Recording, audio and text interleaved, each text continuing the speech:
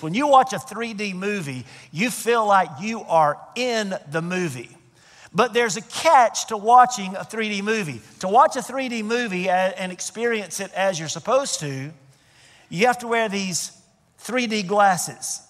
When you wear these 3D glasses in a 3D movie, the movie comes alive. It literally jumps off the screen at you.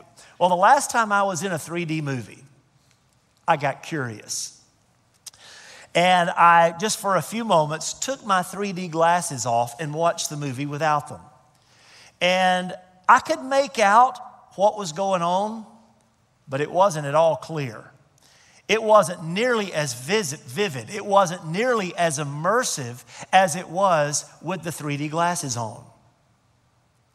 To perceive, to see a 3D movie as you're supposed to, you have to view it through the right lenses. God has given us a lens through which we can perceive the world as we're supposed to. And as we discussed last week, that lens is the Bible. The truths in the Bible help us to perceive and make sense of life and the world around us from the perspective of the Creator.